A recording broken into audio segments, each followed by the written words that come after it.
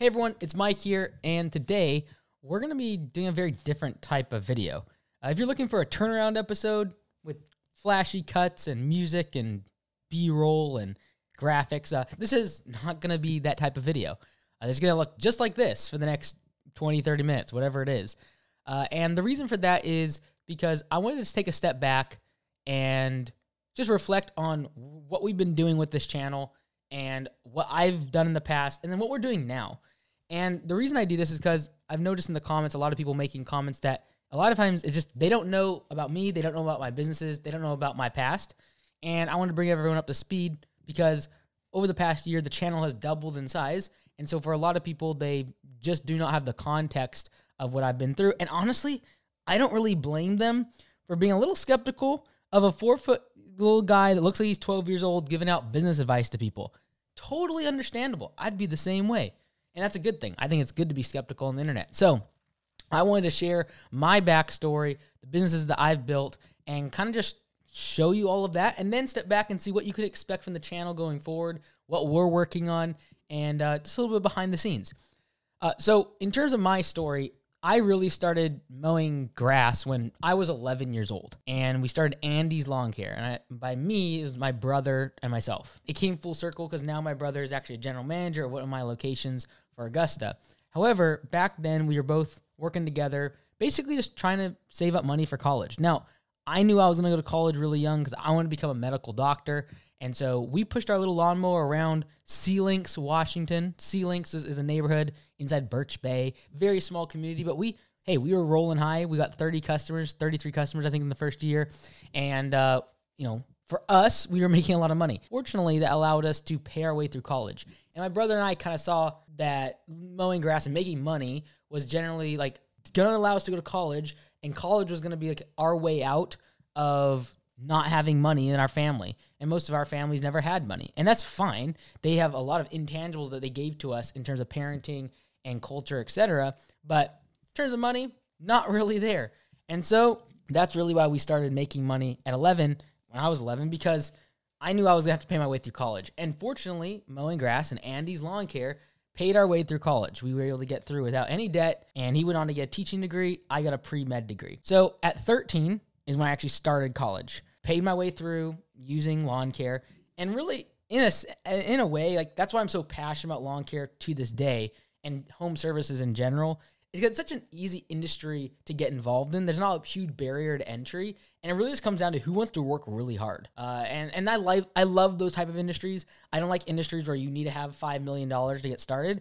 The type of people are typically a little different in terms of the demographic. Nothing against them. I just identify myself mostly with kind of the underdog, the person that doesn't have a lot of money and is like on their way up, and they're hungry. And because that's what I was at 11. When I was at 13, I was going to school full time as a 13-year-old, going through puberty, going to college, doing pre-med and biochemistry and anatomy and physiology and biomechanics. And it was fun. I loved it. And honestly, because I was, in my opinion, parented so well, it never felt weird going to college when I was 13 or 14 years old. Like, they never talked about it. It wasn't strange. They never pressured me to go. And because I paid my way through, I was kind of independent of, I was able to do what I wanted. So that was cool. When I was 18, I had graduated from my pre-med degree, and I was on my way to go to medical school. There was a couple schools that I was planning on going to go get my MD, my medical doctor, and actually move into the medical field as a doctor, and then I'd likely become a surgeon. That was really my goal. I either wanted to become brain surgeon, maybe back. I like the spine a lot, or brain. Like I wanted to be there, maybe the heart, but really what I identified looking back is like, I didn't want to lock myself into either one of those three, the brain, the heart, or the spine, because I knew I'd be doing like the same 3 or 4 procedures for the next 30, 40 years of my career.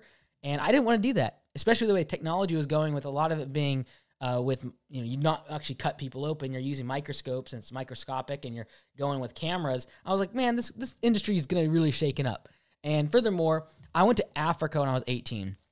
And on that trip, it really changed my life. I volunteered for orphanages and hospitals in and around Nairobi, Kenya. So Kawangware, Tigoni, there were several places that we were working, and it was a life-changing experience for myself. Went there for 6 weeks, really helped me put a value on like what happiness is, what brings joy and fulfillment. Because I saw like these orphans that had nothing in life, and basically from a materialistic standpoint were like way behind, and no parents that loved them in terms of the orphans. And a lot of them had been like, one of them was thrown into a fire. One of them was thrown off a train. Like, this is the craziest stories, and yet they somehow were happy. And I created a lot of bonds with them and went on to help them a little bit. But like in terms of the medical stuff over there, I was able to do like surgeries, and I helped a lot in the burn unit. But we did all sorts of medication stuff, helped deliver some babies. It was crazy. Like, the amount of stuff I did was insane. Like, never would be able to do that in the U.S.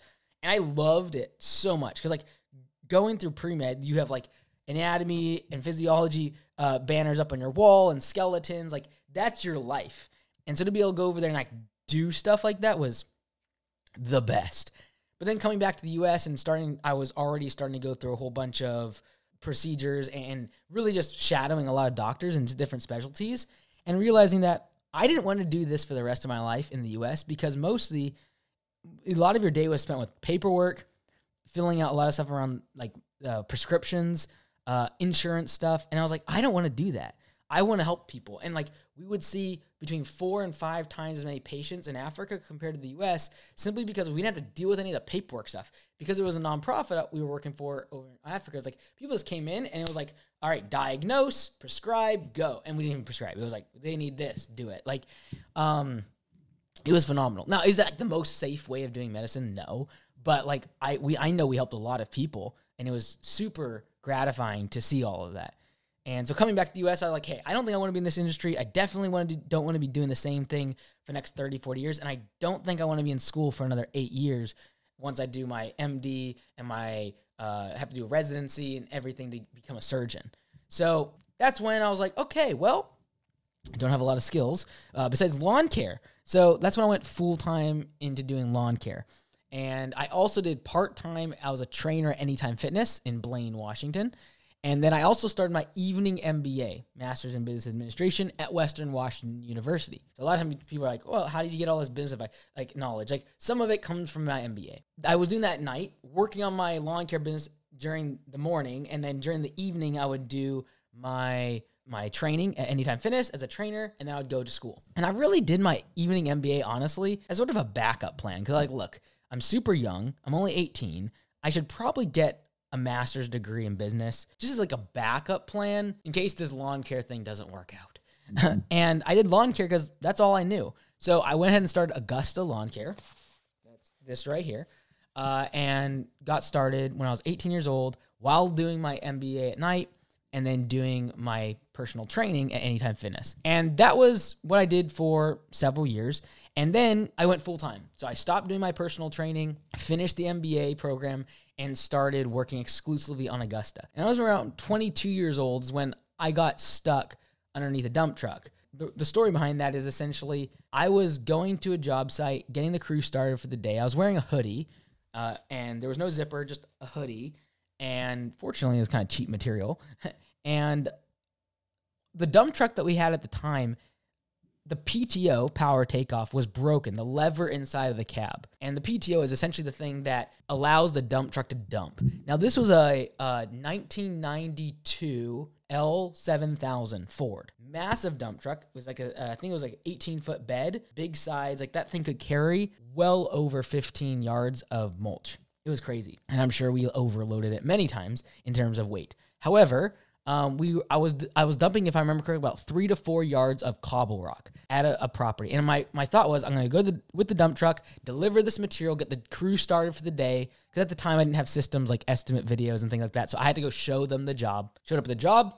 My plan was to deliver the material, dump it onto a tarp, and head back to the shop where I was going to do estimates for the rest of the day. There was 3 people on the job, Nathan, Josh, and Max, that were installing the job. The PTO lever was broken inside this old truck because it was manual, like a cable that went down underneath the engine and then would engage this lever to start the PTO. So what we had been doing for the past few days is just going underneath the truck and engaging the PTO, like manually pulling the lever instead of having the cord, little cable that goes from inside the cab. Dumb, very stupid. Don't ever do that. I was just, young, didn't know what I was doing. I hardly knew what like weight limits were all about and axles and all that like fancy stuff. Didn't know any of that. And so I'm underneath, and as I engage the PTO, so it turns on, and as I'm coming back out, because you kind of have to duck underneath the cable, there was a gearbox and then sort of like the shaft that ran back to the dump. And as I'm coming back from out underneath where I was pulling the lever manually, you kind of have to shrug down like this. As I did that, engaged it, as I was coming out, my hood got caught in the PTO, the thing that actually spins. And then don't look it up. It's kind of gruesome, but if you look on YouTube, you can see accidents that happen on a PTO, power takeoff.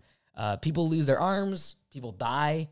It's pretty gruesome because you ain't stopping that PTO. When that thing can easily dump 20, 30,000 pounds, me at 145 is not going to do much. And so my hoodie got caught in it and immediately got all bunched up. And then it took my t-shirt underneath also and bunched it up around my neck. This all happened like a split second. And I just remember being pinched up against the PTO line, like right here. My shoulder got caught in the gearbox, like the corner of the gearbox. It penetrated into my bicep. And fortunately, because that would have, I could have very easily just been like spun out, and within a matter of 5 seconds, I would have been dead.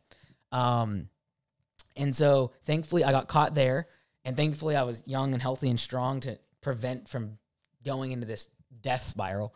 But fortunately, by the grace of God, in my opinion, it just split. Like everything around my neck just split open. All the hoodie, the shirt, everything around my neck just split open. There was no seam. There was no zipper. It just blew open, and I fell out. And, I think after an event like that, regardless if you're religious, like, you kind of feel like, okay, like, I'm living on borrowed time. And, like, even though the days get hard, it's just, I'm happy to be alive. And, there's times when things are difficult, the businesses are difficult, things go bad, but I always look back to that moment, August 4th, and just remember how grateful I should be for the life and the time I have left on this earth. However limited time that is. And live it to my fullest. Live it like, a pastor of mine in the past said, you'd rather wear out than rust out. And that's kind of been my philosophy. It's like, I don't want to wear out because of rust. Like, I don't do enough. I want to actually get stuff done. So anyways, that was when I was 22, and I realized at that moment, because I went to the hospital and spent a couple weeks where I couldn't be in the business. And I realized my business had no systems. We weren't making any money. And being out of the business just really exposed, like, I didn't have estimate videos. I had no system for, like, creating estimate descriptions or invoicing. Like, in the office, there was not a lot of description. Like, there was not systems in place. So what I did is I figured, okay, I'm going to revamp this whole business. I'm going to really focus on systems. I learned all about this in my MBA program. I'm going to make systems. Like, that's what I need to do. And so I spent the time that I was kind of out of the business in the hospital and then coming back and repairing from all this stuff, being bandaged up and stuff. And, like, I had this weird goopy stuff that, like, kept oozing out of my neck. And, like, I don't know if it's because the skin got so compressed. It was weird. But while I was kind of in the mend from all of that, I put together this plan of, like, the systems that need to be created. I said, I'm going to create a video course for other people to avoid this. Like, if I wouldn't have had some really great people like Liz working for me, the business would have shut down during those couple weeks. And all of my team at the time, like, they just kicked butt. And, like, I was in the hospital, like, videoing them to walk them through a job. And in that moment realized that I should be making videos of every single project, now what we call estimate videos. So that doesn't happen. I'm not the bottleneck for walking them through the project. Anyways, so I created landscapebusinesscourse.com. And the reason I called it that is because I still remember when I was 18 and knowing I was going to build Augusta, I remember exactly where I was sitting, at which desk, in my room upstairs on Castle Rock Drive in Blaine, Washington, typing in landscape business course. And there was nothing. There was no course that was actually on the business side of lawn care and landscaping. There are some now, which I'm really thankful for.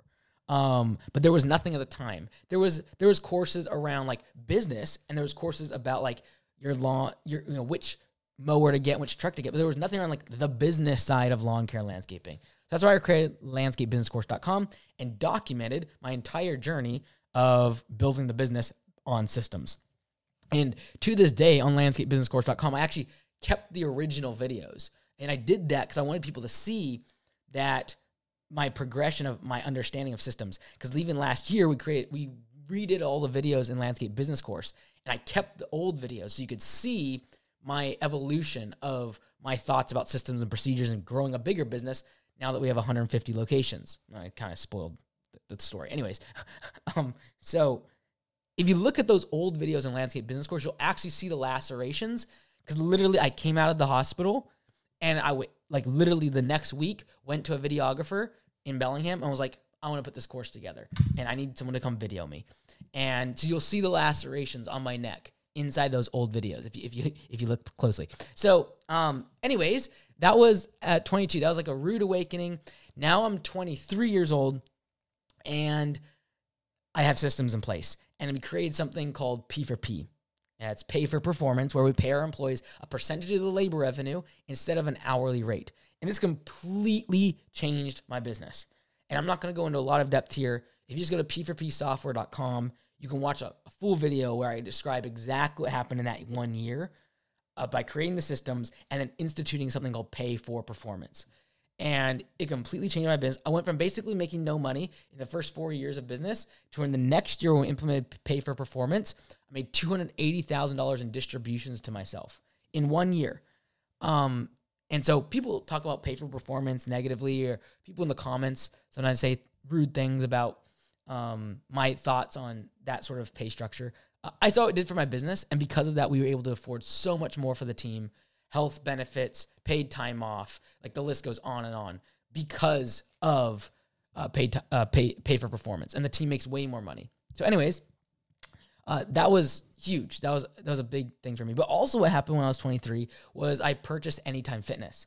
So the club that I actually used to work for as a personal trainer part-time while I was going to school, I hadn't been there for several years. I wasn't even a member.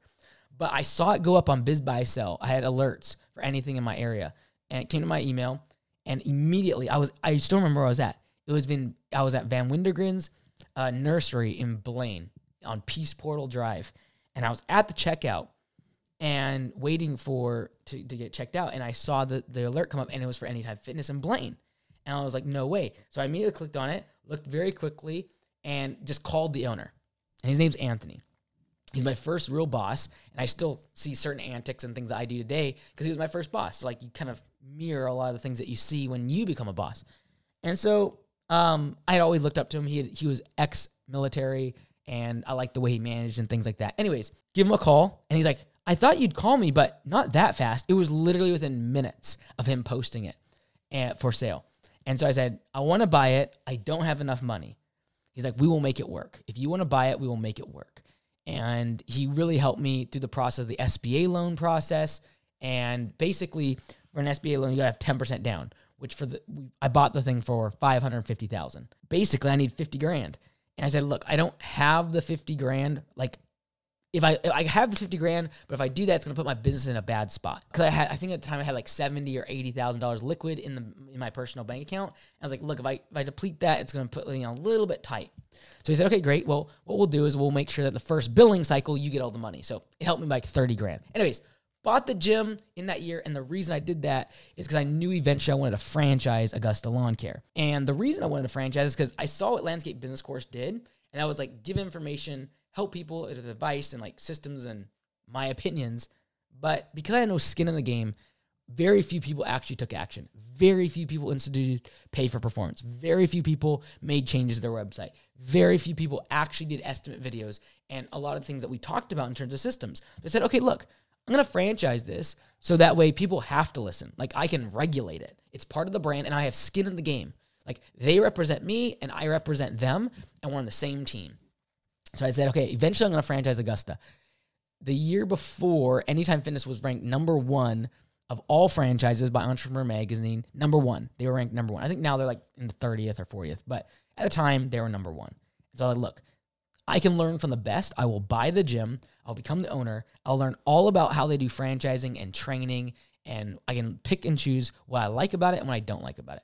Great. So that's when I bought Anytime Fitness and learned all about franchising as a franchisee and like, what do I like and what do I not like? So the next year we franchised Augusta Lawn Care.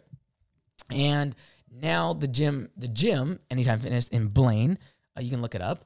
We are consistently in the top, I guess there's like 4,500 gyms now at Anytime Fitness, and we're in the top 400 every single year.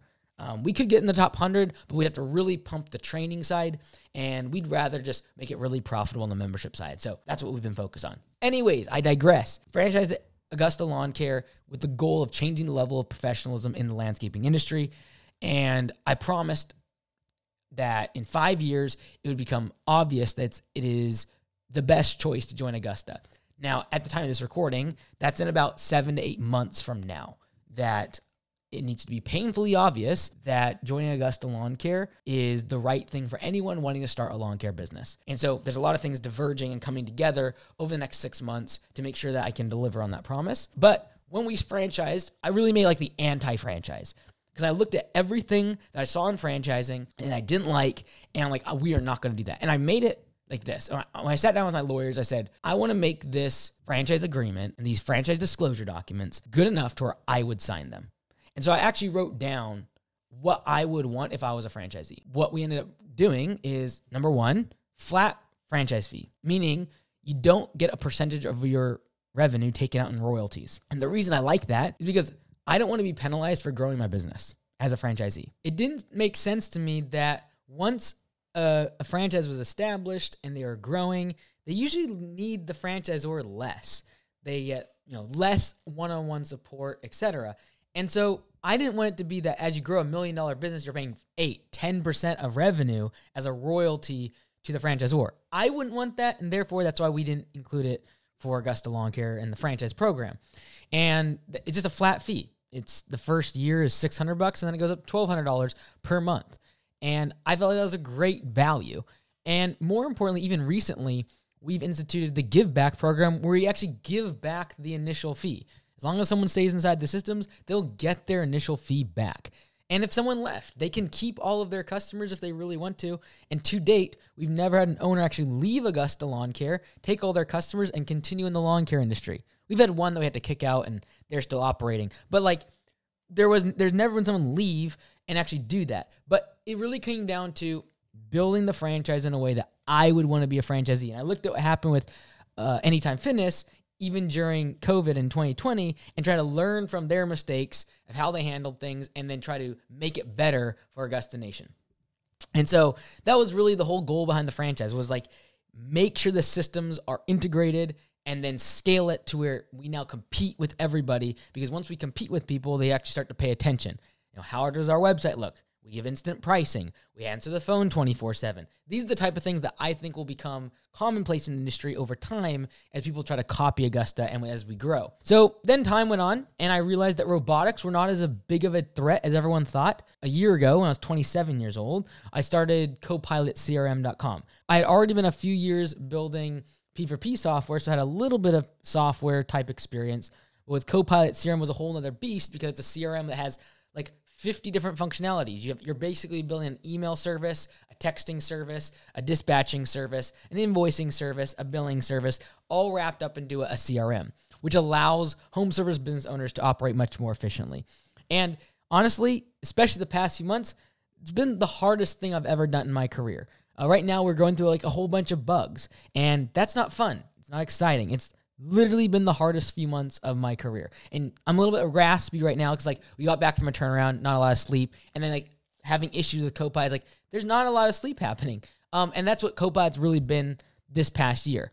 But the reason I'm invested so much into Copilot, and the reason I changed my mind on building a CRM, because 2 years ago, I literally stated at a conference at Landscape Summit saying, I don't want to ever build a CRM. Well, the reason I changed my mind is I saw where robotics were going, and I realized that's probably 10 to 20 years down the road in terms of actually affecting the bottom line of home service business owners. And I realized that software and AI were going to be the precursor to actually help small business owners over the next 5 to 10 years. And if we wanted to be ahead of the curve at Augusta, we'd have to own that technology. And so that was like the hard decision, and investing into a ton to be able to actually own that, build it, and scale it up. And that's been really, really difficult. And I really believe that it'll be another 6 to 12 months before we are like by the summer, I think we'll be back on track. The bugs will be behind us, and we'll be executing like we were last year, where like we can pump out features and actually build the software product that home service business owners really need, and give them the advice that I give people on these turnarounds. Because if you watch the turnaround videos, like I'm asking like 10 or 15 questions at the beginning, like probing about their business, and then I'm like, these are the 2 or 3 things you need to change. All of that can be done with software. How much money do you have in your bank account? What's your close ratio? How fast do you get back to people on estimates? What's your pricing? All of this can very easily be done with software. And that's what Copilot CRM exists for. Like, we want to be the co-pilot in your business, which is like assisting you in making decisions, when to hire, when to fire, who you should be retraining, when you should be raising prices. All the different aspects of what I do in turnarounds can absolutely be done with an algorithm using AI and technology. And that's why Copilot exists. And so it's been a really rough road. It's been like the last little bit's been really tough. But I really believe in it long term and know that it'll be what helps and really scales my brain of us. What we typically do is like fly around. It's super expensive and it's time consuming and I get sick. And so I can only help so many people do that. And I make the videos to try to then scale that. But using the software, I can individualize and tailor my recommendations to owners because I have all this data inside the software. And so that kind of brings us up to present day. And so I'm now 28 years old, by the way. We have 150 locations at Augusta, inside of Augusta Nation, inside of Augusta Lawn Care. And we've now started locations in Australia, Canada, and the US. And we were just recently ranked in the top 500 franchises with Entrepreneur Magazine. I think we're like 380 something. So that's kind of cool. And we really are pushing towards 1,000 locations because I believe if we do that, having that level of brand awareness will help the owners inside of Augusta Nation reduce their customer acquisition costs by approximately 40 to 60%. And I've seen that based upon what we've already accomplished in terms of driving traffic to them in terms of applicants. Because of my brand growing and Augusta's brand growing, they're getting way more applicants to work for them than ever before. Just coming to the website and applying. And a lot of them this year haven't even had to run ads because people are just showing up on their website and applying to work for them because the brand has grown. And I believe if we continue to scale the number of locations, I can then get brand awareness at the customer level, not just the industry level, the customer level. And so that's really the goal in getting to 1,000 locations for the owner's specific reasoning. And what's kind of cool is that if you did the math there, it's been exactly 10 years, literally last month, since I started Augusta Lawn Care. Just by myself with a $6,000 purchase that I made for P1, our first pickup truck. And it was a Dodge 1500 single cab and it was long bed. It was great. And we literally just sold that last winter. So it worked great for 10 years. $6,000 truck. Let's go. And it really shows to me just how important it is to really dedicate yourself to something and think of life and your business and your career in terms of 10 years. Because honestly, after the first 4 or 5 years, I would have wanted to quit. I wasn't seeing any results. And I really think success is very much more exponential than it is linear. The first few years in business are really, really tough. And it's rare that you're really profitable or that you see any evidence towards your goals or any evidence towards making progress. And yet in the past few years, everyone here watching has actually even known who Mike Andes is or what Augusta Lawn Care is because we only started franchising 4 years ago. And so I hope that my story encourages you at the very least to stay committed to what you're doing and continually put in the reps. The reps are required to make it work. And I recently said on a mastermind with owners of Augusta Nation that it is not the best plan that wins. It is the best execution that wins. And for a lot of home service business owners, we get shiny object syndrome of all these other industries that are quote unquote easier, and we quit way too soon. And we simply are lacking the reps to become successful. In terms of this channel, like what are we doing? Well, the content strategy for the past 6 months has been to produce a turnaround. And that's where we fly out to a location, we spend usually a couple hours with them, and we then make that an episode. And more recently, we've hired enough people on the team to be able to have weekly episodes. We've also been able to hire enough people on the team to have 2 cameramen go with me on these trips to make it a much better experience. And I really hope it's been helpful in terms of like adding more flavor to the episodes and making them seem more professional. And our goal is to create very high level skilled, like very polished episodes that really are almost TV quality. And the whole reason the turnarounds, the idea came from the show on CNBC called The Profit, where Marcus Lemonis, who's the CEO of Camping World, would go out and try to help these businesses, and he'd turn them around. And so I figured, look, I can't invest in these companies because of a whole bunch of legal issues. I don't have millions of dollars to be able to spend on doing a 6-month, year-long episode with a whole bunch of check-ins and all this other garbage. It's just like I can go there, I can give advice, we can record it, and hopefully it'll help someone. And really focusing on home service industries, everything that we've done from pressure washing, we've done window cleaning, Christmas lights, lawn care, landscaping, a lot of different kinds of different businesses.